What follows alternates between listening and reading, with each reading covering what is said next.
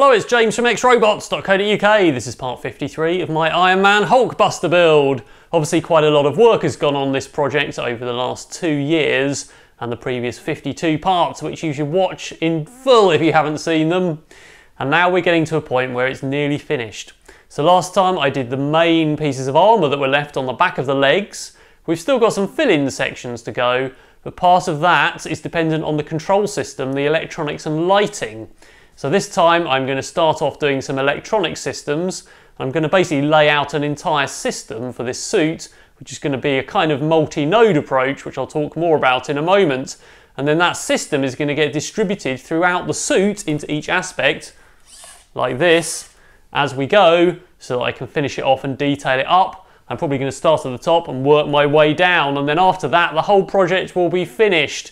But don't forget, I do have other projects in my channel, including my BB-8 builds, my life-size Ultron robot, which was out last week, and also various other robotic sci-fi projects coming up. But let's see what we're going to do with this control system.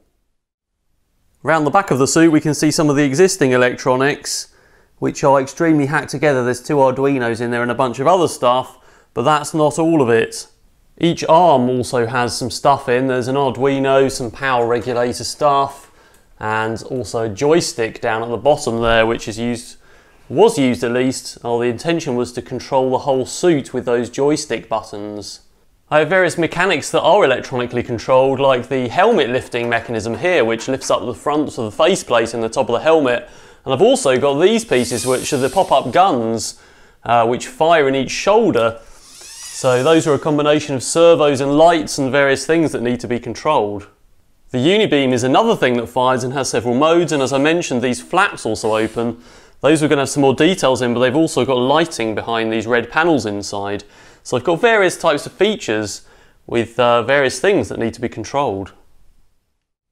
Here's a collection of some of the things that either exist in the suit or will exist in the suit. Obviously we've got quite a lot of Arduinos. This is a Mega, which is probably going to be the main brain in the end. I've also got some Unos dotted around, I've got some Nanos here and some Pro Minis. There's lots of lighting in the suit, NeoPixels, which are individually addressable RGB LEDs. There's also some that just come on, which are normal LEDs. And I've got some 10 watt LEDs here, which are really bright. And those are going to be future planned for the suit. These will need special drivers, so I've got an L298 here which can handle slightly more current. There's also some bigger ones that will probably be needed if I have lots of these that come on at once. So something like the motor drivers I've been using in BB-8 to drive them. I do of course have motors as well, like the helmet lifting motor is one of these. And there's probably going to be some more of those in there to lift the shoulder flaps eventually. So again, I'll need the motor driver to drive that and an Arduino to deal with the feedback pot for the positioning of that. I'd like to have a little display in there like I did in my old Iron Man helmet that tells me what's going on. So I've got one of these. This is actually a shield that plugs on top of an Arduino. It's a bit big though, so I've also found these really tiny 1.1 inch displays, which I'm going to have a go with today. And those are tiny, and I could get a couple of those maybe in front of my eyes or just inside the helmet so I can read them and see what's going on with the control system. Bluetooth link is this one here. This is similar to what I used in my BB-8 project. So I can pair that with a smartphone. I've already got an Internet of Things device fitted in there, which allowed me to do smartphone before. Look back for that episode. But in fact that meant connecting to the internet, so I think I'm going to do something much more simple now and just have a terminal app on my smartphone. I can send characters down to trigger the features remotely when I'm not in the suit, and obviously I'll still have those buttons and joysticks for triggering the features when I am in the suit. I've decided the best thing to do to make this as expandable as possible as I go and detail up the suit is to build a sort of multi-node approach. So we're going to have an Arduino Mega, which is the main brain in the middle, and that's going to talk to all of the other nodes over a serial bus and also allow various inputs.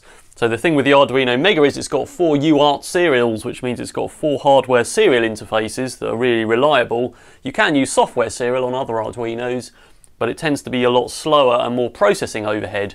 So this one I've got essentially these 4 serial interfaces I can talk to. One of those is going to go off to basically it's actually the USB port, which goes off to be for the programming and goes off to a PC. Eventually I will stick a Bluetooth adapter onto that so that I can control it over Bluetooth essentially, but that won't happen until most of the functionality is there, and at that point I'll sacrifice being able to program it. So the other 3 are going to go off to various other things. So 2 of them will at least go off to other inputs from hand controllers and the nodes in the arms, and the other one will go off to a sort of multi-drop kind of thing, and on that will be other things, and each one will be intelligent, so it will have its own Arduino, either an Uno, a Pro Mini, or probably a Nano, various places dotted around the suit. Those in turn will control the other devices. So if we take one of the motors, for instance, and a motor driver, then that could be, for instance, linked over here, so that could be the helmet control system, and then we can again have a motor driver and perhaps some lighting on this Pro Mini over here controlling some lights, and then we can have either servos or something else or NeoPixels on one of the others, and essentially this will decide what to do with the inputs from these various sources and send data out over serial. Each one will listen for an identifier and then do the thing if it's the right time. And the Mega's going to have this little display attached. So essentially I can build a menu control system up by clicking buttons on the inputs or sending data. And when I'm in the suit I can see what it is, and then I can trigger each thing to happen. I thought I'd get this little display working first, and this is a 128 by 64 dot display, I assume, which is 0.96 inches from corner to corner. But it's an OLED display, so rather than LCD. And it's got extremely good contrast, and it's pretty easy to make it work. So this is an I2C device, so it's connected to the SCL and SDA pins, and it's connected to power, and that's all you need. So we'll have a quick look at the code for how that works, and then I'll get on and build up a menu system. Here's some Arduino code for that. I found various example code online, so I didn't write all of this, but there's quite a lot of examples out there, and this is using u8glib.h, which is a really good library for LCD displays, and there's several supported in there, and apparently this is the correct one for this, 128 by 64. So there's a function here called draw. At the moment it's set for drawing strings, and I've got obviously hello world from XRobots written on there. These numbers to the left are the coordinates, so they all start down the left hand column and they're placed at different lines. So out of 128 by 64 you can have those coordinates, so I'm starting on effectively dot 10 or line 10, 30 and 50, which puts those bits of text down the screen. So in setup there's a whole bunch of stuff here. Some of it's commented out for rotating 180 degrees, which could be quite useful for flipping it upside down. We've also got, if you want to use SPI, I'm using I2C. Now I think this display is monochrome, so some of this stuff doesn't work, so this is set to white, and there's RGB settings, but I can't actually change those. I don't get anything different, and that's probably because it's a monochrome display. So various other settings, and then in the main loop it basically just says, sort of like, it seems to be this function mainly, to draw and go from the first page to the next page, and I'm not sure if we can store different sets of characters and scroll through them or how that works, but all I really need to know is that when I do draw it runs this function and displays the text, and there's a delay that rebuilds the picture, and I'm not sure what happens if we just hit it once and leave it. I don't really know much about OLED displays, whether it decays away or what happens, but for now I can run a program loop, and when I select different options I can have it display different text. Here's the reference documentation for u8glib on GitHub. There's quite a lot to this actually, so you can do all sorts of things like drawing graphics, individual pixel squares, you can draw a bitmap, obviously drawing characters, ellipses, frames, all sorts of stuff, and there's lots of documentation on this.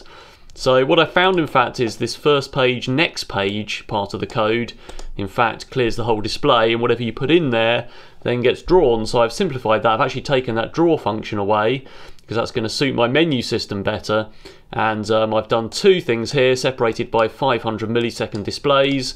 So one of them does the draw string and says option 1 on the screen, and the next one says option 2 on the screen, and that should alternate between them every half a second. And there it is, so hopefully you can see it alternating between option 1 and option 2, and this is going to be the basis for a menu system driven by the hand controllers and from Bluetooth. So let's see if I can code up some input modules. We'll see if we can scroll through some menus. I've now built a really simple menu system, so I've got my PC attached to a serial port on the Arduino over USB. So now whenever I type into that serial terminal an A and press enter, it scrolls through the menu options, 2, 3 and back to the beginning. And eventually that will be on the end of a smartphone, so I'll type into a Bluetooth terminal on my phone and that will be attached to the UART serial, and I'll be able to scroll through the options. So as well as being able to see them on this display here, I'll be able to see them on the phone screen. So you can hopefully see that being echoed back to the screen. Every time I type an A in, it scrolls through option 1, 2, 3. To do that, I've opened a serial port here, so I'm got a serial begin statement, and then I'm looking at serial data to say if there's any serial data, then input, which is a character variable, to serial read, so put that serial data into the variable. If it's an A, then I'm incrementing a counter variable by 1 each time, and that counts up through the menu. When it gets to 4, it resets it to 1 again, so the menu wraps round. And in each time there's an option saying if it's 1, then print option 1, if it's 2, print option 2, and if it's 3, print option 3, and obviously I can expand this as far as I want. But importantly, it also operates a display, so I've got an option 1 disp function here, which are up at the top. And each one of those just at the moment sends the text to the screen to say option 1, 2, 3 as well. But obviously that could be any text or graphics put into those functions to display different things. But obviously that can't be echoed back to the serial port of its graphics, so it will just be the options. And those won't be things that say option 1, 2, 3. Eventually there'll be things like open faceplate, close faceplate, fire unibeam, those sorts of things. So I can put what I want in there and structure my menu up. And of course, when I open the serial terminal, then we get what I just showed you. So every time I type in an A, it increments through, and it also alters the display. And then I'll have another button which activates the option. So this doesn't look very exciting at the moment, but it will operate over Bluetooth on a smartphone. And also what I need to do next is build some actual physical hand controllers with buttons on, which will interface to the joysticks in the arms, so I can operate it and look at the display when I'm in the suit, and operate it from a smartphone when I'm not in the suit. I've now implemented an input node, which is on this red breadboard down here, and this is going to be one of the hand controllers. So now if I press this button on here, we can see the options scrolling through, and they still scroll through on the terminal, which will eventually be Bluetooth. So basically this is connected with this yellow wire. The transmit on the serial here is connected to the second UART in on the Arduino. So now this is connected to a different serial port to the terminal. And this is just sending the character A every time I press this button, and therefore it's scrolling through the menu options. As I press that button, it's still echoing back to the screen, so that would echo back to my Bluetooth device.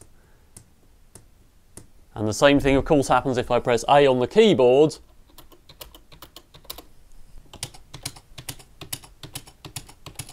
So that gives me the display in both places and the option to operate things in both places, and eventually I'll have 2 hand controllers of course, which will both do the same thing, and they will go into different serial ins on the Arduino Mega. This is the code for the hand controller, so basically I'm reading 2 digital pins. One is for the menu and one is to execute the option, which we'll be coming on to shortly, and the loop is basically reading those as digital ins. And essentially if one is pressed it sends an A, and if the other one is pressed it sends a B. The rest of this code is for switch debounce, so if you do press the button it waits 50 milliseconds and checks you're still pressing it. And it's also got this latching system, so basically when you've pressed it, it sets the last button variable to 0, which means that you can't just keep holding that button and it's sending lots of A's. So you have to release it, so button 1 is 1, and these are input pull-ups, so they're 1s when they're not pressed and 0s when they are. Again, there's a delay there, and then it sets that toggle over to the other state. So you can't have an A transmitted until you've let go of the button for 100 milliseconds and pressed it again for 50. The other button does the same thing, but it sends the character B, which will be to execute the menu command. So if we now open a serial monitor and I reach over and press those buttons, every time I press one I get an A, and every time I press the other one I get a B. And if I press and hold it, nothing happens till I release it and press it again.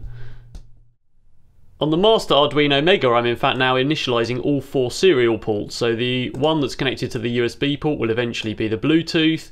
The next 2 will be the 2 hand controllers, so I'll have 2 of those controllers, 1 in each hand. And the third one, or the fourth one in fact, will be the one that transmits to all of the receiving nodes that control all of the things in the suit. So I've also implemented a little thing that says Jarvis ready when you first switch it on, and then in the main loop, essentially it checks each serial port in turn, and if there's any data on any of them it runs the menu. And now I've taken that menu code and put it into a function which is up at the top called menu, which basically does what it did before. So it counts through the counters and displays the options on the screen, and displays the display functions which are down below if any of those options are triggered. So the next thing will be to get some output nodes that activate the things around the suit, and have the option to activate those menu options with the B button on the hand controllers, or through Bluetooth or through the terminal when you select a menu option. I've just put in the activation options for the menu, so now when you first boot it says Jarvis ready.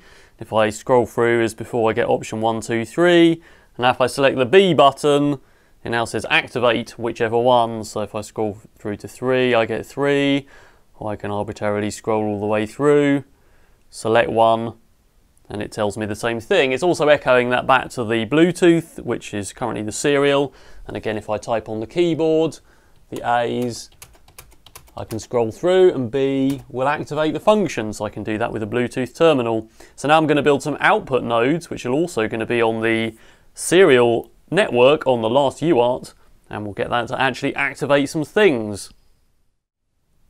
I've now implemented 2 output nodes, so these are connected to the 4th UART. It's hard to see, this blue piece of breadboard is a sort of junction box for power and for data on that port, and they're all on the same UART, and what happens is they listen for an identifier. So when I select the different options on the menu, which I can still scroll through of course, when I press the activate button, the trigger, it sends a different character over the serial bus. So one is listening for an A, one is listening for a B, and I've got option 3 actually sends an A and a B. So if I select option 1 and trigger that, we should see this Arduino is operating the servo because it hears its character.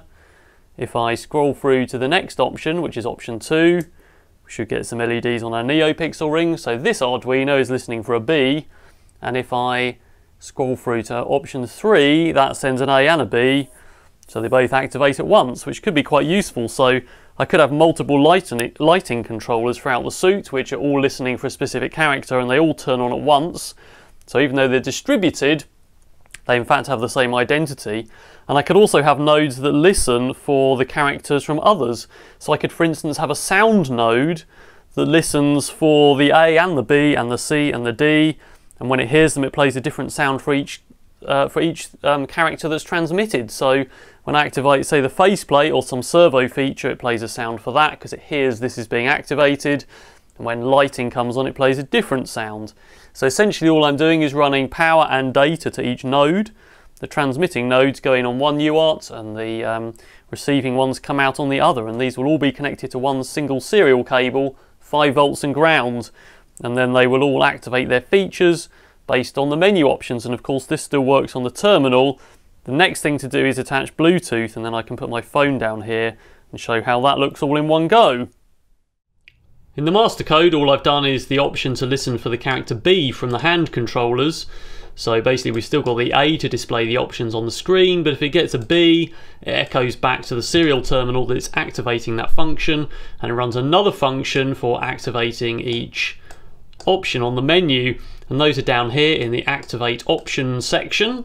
So all that's doing is writing to the display that it's activating that function, and then it's serial printing to that last UART. It's UART 3, but they run 0 to 4, so it's the 4th UART.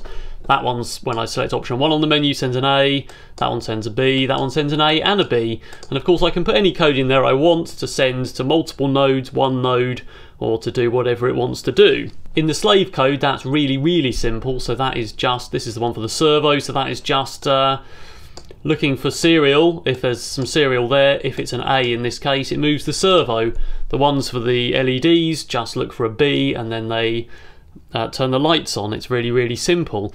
And as I say, I can have some that look for multiple characters, and then they do things in the instance that any other node is triggered. So it's a really distributed system that can be really expandable. We're now going to configure up this Bluetooth module, which is an HC05, and you'll notice the one with the little switch on which we need to press to get it into AT mode. Some of them don't have the switch. The other thing I've got here, which is what it's linked to, is a USB to serial device. So I can plug this straight into a USB port, open a COM port, and we can type in commands. So I've got RX and TX connected to RX and TX the other way round here. So the RX is connected to the TX, and we've got the power connected so it gets 5 volts. And to put it into AT commands mode, we need to press and hold the switch. You can do it just by pressing it on power up, but if you hold it, it works much better, because then it returns things like it's named to you when you query it, instead of giving you nothing and looking like it's not working. So what you need to do is hold that little switch down, which is tiny. Not sure if I've got it there. Yeah, that's it. And then we need to power it up and down. So I'm just going to unplug the USB cable and power it up again. And we should find that this little LED flashes much slower, and that's how you know it's in AT mode. So we now need to go onto a serial terminal and open a terminal to it, and we can type some commands in to configure it.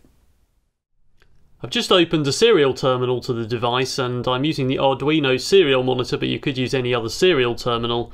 So I know this device is at 38400 baud, which is on this drop down here, and you need to select both NL and CR for this to work. So the best thing to do to check that you've got connectivity is just to type in AT in uppercase characters, and it should say OK, and then we can begin to query it. So if I do AT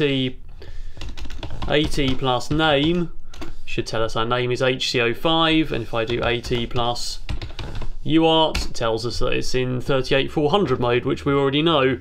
I want to rename this, so I'm going to do AT name, and I'm going to call it Hulkbuster.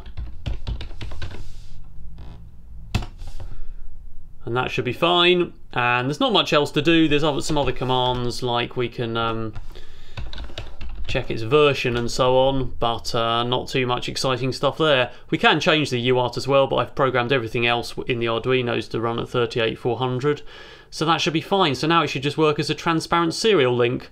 We need to get out of this and save the settings, so we just do AT reset, and that should be it, and we can reboot it, and now we should be able to pair to it with a phone and go and shove data down it. So the Bluetooth device is now linked up to the first UART, and this is the one that's actually attached to USB to the PC, but this is now just USB power. So if I go, I've already paired to it on my phone, and it's called Hulkbuster, but if I go to a Bluetooth terminal app, which is just a free app, it's very much like the Arduino terminal but Bluetooth and runs on a phone, and I go here and I select connect to a device, insecure or secure, doesn't really matter. There's Hulkbuster, so let's connect to that. And we should see all the same stuff that we get on the, basically the terminal on the screen. So if I go like this and type in A, the moment we can see the little display here is saying Jarvis ready. But as soon as I hit A on there, it should say option 1. And it should also return the text option 1 onto the phone screen here. I don't know how clearly you can see that. As I keep entering A's as I did on my PC, both of them come through option 2. And 3 and so on, and this will be my whole menu, and these things will of course say, you know, open helmet, close helmet, blah blah blah. So if we go to option 1 and press B, this says activate 1, the servo works, and it says activate 1 on my display in the helmet. And again I can scroll through to 2, do exactly the same thing, so that should turn the LEDs on. Don't know if I saw that. Did it work? Yes. And again we can scroll to option 3, which does both. There we go, and they both operate. So this is basically the remote screen on my phone for the screen in the helmet for this distributable system. So I think this is going to work out really well. And of course the buttons still work when I press these buttons, so they actually give me that text on my phone screen still as I scroll through. When I activate them, exactly the same.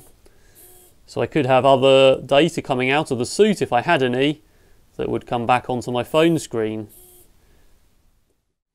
That's all I'm going to do this time. Next time I'm going to start building that system into the suit. So I'm going to at least get the helmet working, these flaps and lights and things on the front. We'll get that Arduino Mega in, and even if I haven't got the hand controllers implemented, of course I can control it over Bluetooth. And that's the beauty of having a network that I can expand as I go and build out the suit. Once that's installed and we've got most of the stuff working, I'll then be going all the way over the suit from top to bottom, detailing it up, putting those fill-in sections, the lighting in, all of those things, and that should bring us to the end of the project within a few episodes. So don't forget to subscribe to check out the end of this project, and also some other projects in my channel, including my life-size BB-8 projects and Project Ultron, which is a real robot. Alright, that's all for now.